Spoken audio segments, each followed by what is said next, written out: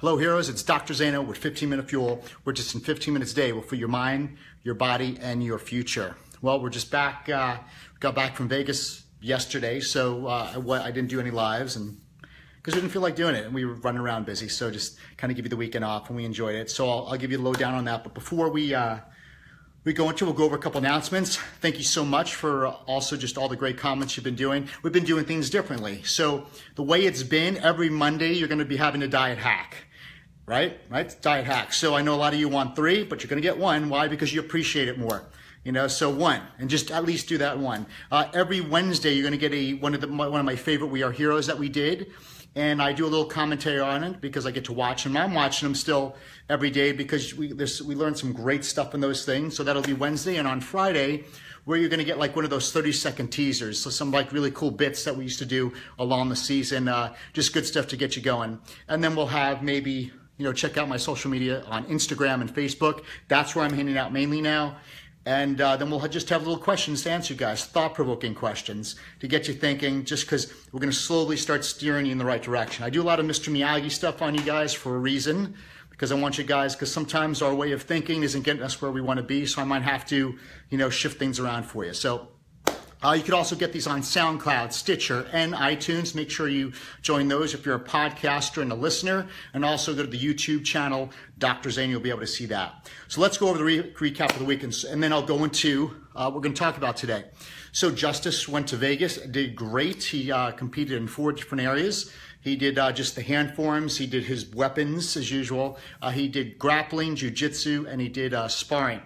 So the way it is now this was the year, his first year he did Vegas. He was a green double stripe, and then last year he was a red stripe or red double stripe, and now this year he was a black belt. So each level up, of course, it gets more difficult, and then instead of becoming the oldest, he was actually one of the youngest. So now things are going up. And even at a black belt, he did really good. He did his bow form was perfect. The way he trained it was insane. I think I'll actually upload that and post that on Facebook. You got to see it. It's like, because what I'm saying will never give justice to how Justice did that. So he did that perfect. He wound up getting 2nd place in the black belts in the world championship. And then the kid who did win, you can be like, and when you watch, you'll be like, how did that even happen? How did he not get first? Well, the kid was amazing too who did it. His dad is actually a teacher. So now Justice was actually the only one who was placing that did not have a father or a relative that actually owned a dojo, right? So it was really super cool. So I want him to realize how well he did.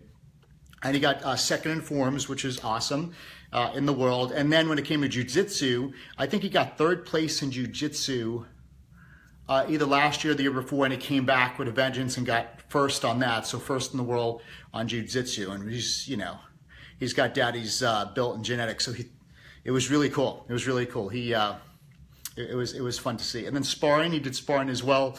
And you realize in boxing, I always ask like, well, how come they're all about the reach and the height? Well, when you're like me, if I'm 5'7", I go against a 6'4" dude, and I'm boxing him, I can't get in. So that was the thing. He was fighting kids way big, and in there it was just, you had it almost like fencing. You just got to hit him or tap him to get in there. So we'll work on that. But he did amazing otherwise. And so that leads me to number 1, if you're liking this, please hit the like button.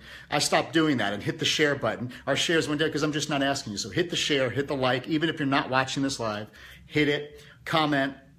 So that brings us to the name of today's show, which is The Skills to Pay the Bills.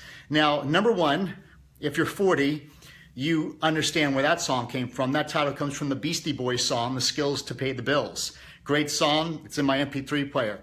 But also, I've seen it at every level, and this relates to all of us watching this right now.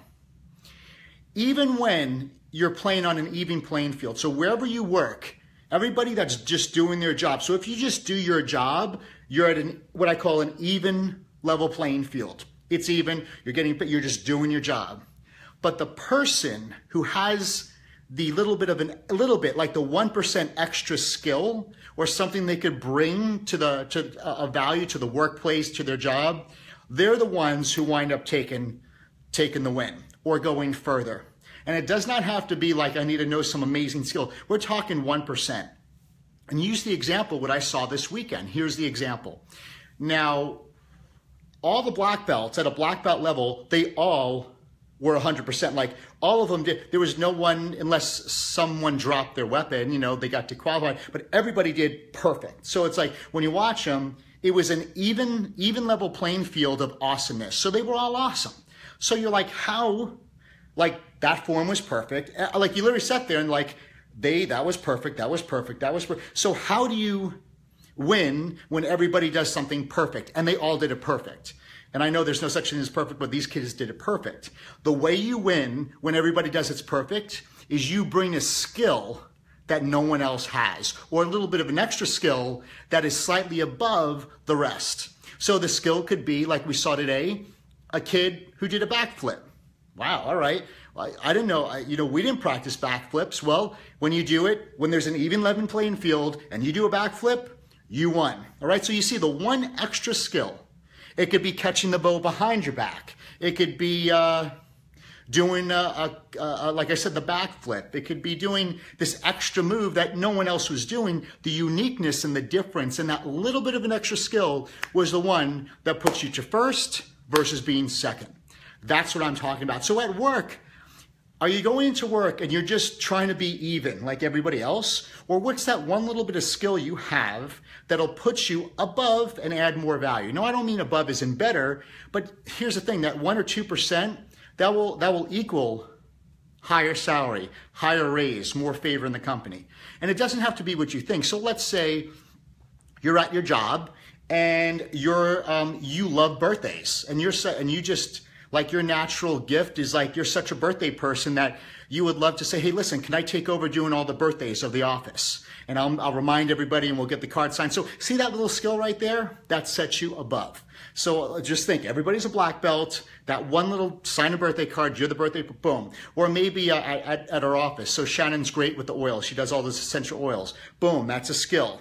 Sets her above, right? That little skill. So the place smells good. People say, wow, it smells great in here. People notice it. Patients appreciate it. They ask me, I'm like, the girls know what they're doing with the scents up there. So you see that little bit of extra stuff.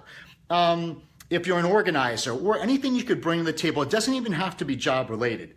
If you're a good party organizer, or if you're whatever that is that you could bring to your job that you love to do, then offer to do it. So almost go to the boss or your job or even at work and say, what's the extra thing you could do that might not be part of your job description, but say, hey, listen, I'm really good at Facebook. Can maybe I help do some of the Facebook posts for the workplace? You ask them, they say, sure. What do you want? $400 a month? Sure, there you go. So it's that little bit extra bit and you get to do something you like to do. So all these, what I'm trying to say is it's the little bit of skill that you do in an even playing field that it might seem small, but at the end of the day, it equaled a first place or a grand champion over someone who was amazing and perfect, and that was a second place. It was the flip. It was the extra move that they learned in gymnastics. So a lot of these kids brought gymnastics into their martial arts. So you add gymnastics plus martial arts, right? Gymnastics is a skill, they rise above. And that's the same thing. I saw it, I'm like, that's all across life, period. So you're looking for the raise, you're looking for the promotion, you're looking for better opportunity, then bring the skills that you have. If you're a great cook, if you're a writer, let's say you love to write. So maybe you would offer, hey, can I write the newsletter for the office? Can I write an article and that we could send that out to all our clients and our members in an email each and every single week? So you have gifts, you have talents, you have skills. Let's say you speak another language. That's huge. A real good friend of mine, Roberto Monaco, he speaks English as his second language, Brazil is his first language, and then he learned Spanish. He learned Spanish. And it's tougher to learn Spanish because Brazil, 50% of it could be translated to Spanish, so it's almost even more difficult. And so now he could actually do his thing in 3 different languages, which logarithmically sets him above the rest. So if I was competing with Roberto, because in life we are competing. I'm sorry. If you work for somebody, if you're working, like you are competing with the person on your left or right. So if I'm competing against somebody, if Roberto and I compete, and he knows 2 other languages, he's got skills that I don't have, and automatically he's going to bring more value. And so that's why in all you do, what are the skills that you have? Either learn one, but you don't even have to learn when you have things that you have already, but you're taking it for granted because you think, well, how is cooking gonna, I work at a paper mill. I'm just saying that because we've been watching The Office. My Justice is into The Office now, so that's the only thing I can think of is a paper mill. Let's say I work at a paper company and you're a good cook, or, I mean, if you're a good writer, that would work, but let's say you're a good cook or you're a good singer. It's like you could work your skill into that job to bring better human resources, to bring better company unity or relationships. You know, anything you could do, offer to bring something unique. It might not even be part of your job description, and then also that'll take it to a new level. So I just witnessed this weekend, when you watch people, and I believe you guys online, you're all working hard, right? You're putting in the time, you're putting in the work, and you're investing that money, right? So you're working hard, but sometimes your best on an even playing field isn't going to be good enough. It's not going to cut it. But if you just put in that 1 extra %, at max 2, and you throw a little bit of an extra skill in, it'll separate the promotion or the hire over the fire. And I really think that's why focus on your uniqueness, focus on your differences, focus on your skills. Think to yourself, what can I bring to the workplace today? That might be entirely oddball, but say, hey, listen, I could write an article for The Office each and every single week. I could write a newsletter if you're a writer. Or if you're a podcaster, be like, hey, listen, let's do a podcast or let's do videos. Can we do Facebook Lives? Let's do a Facebook Live of The Office or what we're doing each and every single day. I'll have that up and just bring something of value, not even asking for it, but that value that you bring will secure your job, bring a new position. You might even create a new position and take things further. So become creative, use those skills. Like the Beastie Boys said, those skills will pay the bills. So have an amazing day. I'm back. We'll see you guys tomorrow. So tomorrow you're going to have, I forgot, you can see a new We Are Heroes episode. Make sure you check that out. Watch it again, learn from it, share it as well. And any questions you have, just let us know. I'm saying my mom's on there. Tommy Burke says, do you post these on YouTube? Yes, we do. So Tommy, you go to, Tommy Burke says, go to YouTube, go to Dr. Zaino, DrZaino. And that'll be my YouTube channel. On my YouTube channel, when you subscribe and hit notify, you're gonna see the We Are Heroes. It's a playlist, boom, all those in a row. And then you'll see the 15-minute fuels. This will be under 15-minute fuel. You'll see all 150 or 60 of them. And they're posted, they're there forever. Because Facebook, that thing gets down the feed, and within a month, you'll lose it. Good to see you, Juan. Hey, Laquita. Hey, Tim. Hey, Ali, Jen. What's up, Rob? Oh, yeah, Rob said, did he take down Chuck Norris yet? Chuck Norris actually wasn't there. Bummer. Bummer. So Chuck Norris wasn't there. He had some stuff going on, not with him personally, but I'm sure family-wise. But actually, Chuck Norris's stunt double was there. Like Chuck Norris needs a stunt double. And that dude looked just like Chuck Norris. It was pretty... Oh, let me get into it even more. All right, so there was a kid there at the event from a Make-A-Wish Foundation. So I'm sitting there with Whitney, we're at the banquet, and the kid's there from Make-A-Wish Foundation. And what do you think? The kid probably wants, he probably went there because he wants to see Chuck Norris. So I'm sure they'll arrange it. So yeah, Chuck wasn't there. First in Jiu-Jitsu last year. Oh yeah, so Whitney said he was first in Jiu-Jitsu. So you mean Justice, oh crap, so Justice got, he's two-time world champion in Jiu-Jitsu. So Justice got first this year, first last year, and he got third in sparring last year. So the first time he tried Jiu-Jitsu, I believe he got third. So good. So he can't keep up with all that, all his hardware that he brings home.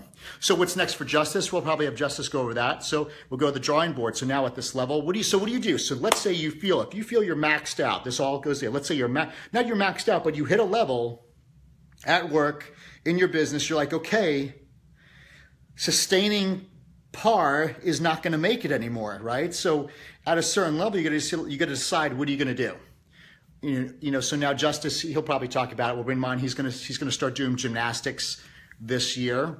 And the reason being, he's like, he has the choice. I could either say I'm done competing at 10, or I'm going to learn gymnastics. And then gymnastics will bring that other skill to bring into that form to now be able to keep that going on a even higher level. So we'll bring them on. So remember, your skills pay the bills. So whatever skills that you have, bring it. Those skills bring the value. Par is not going to make it anymore. What's the 1% you could do that brings that extra skill or value to the workplace or your job? And that will be the thing compounded over time that will take you places where no one else will be able to go. Have a blessed day. We'll see you soon.